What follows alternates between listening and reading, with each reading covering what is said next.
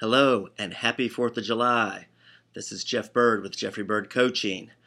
Welcome to our Monday motivation. The word for today's motivation is freedom.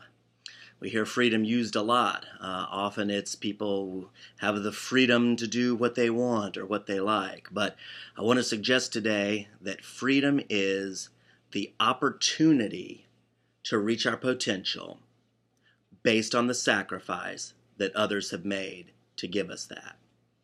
It might be the sacrifice of our parents, the sleepless nights, the money, the time they invested, helping us with homework, whatever they've done. It may be teachers, pastors, coaches, counselors, friends, employers who have given us opportunity, and especially on today we remember the American troops, the men and women who have given parts of their life, some all of their life, to free us from tyranny and give us the opportunity to reach our potential.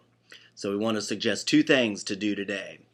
One is to look back on all the people who have given up something to help us reach our potential. And the second is to look forward to growing towards our potential.